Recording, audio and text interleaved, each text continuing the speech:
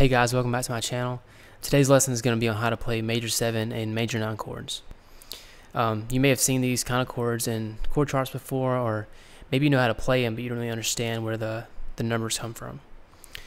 So for this lesson I'm going to be in the key of C, and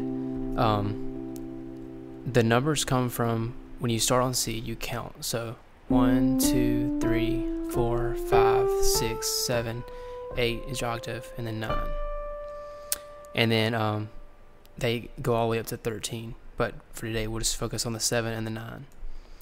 So if you play a C major chord, which is 1, 3, 5, all you have to do is add the B or the 7, and that becomes a C major 7. If you want this to be a C major 9 chord, you add the D or the 9th. So this voicing is kind of hard to reach. So what I do is I just drop that C, and then you can play it low. It sounds really nice.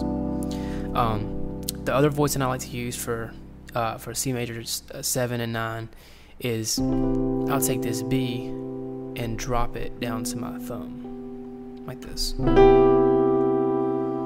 and then all you have to do to make it a C major 9 is add this D.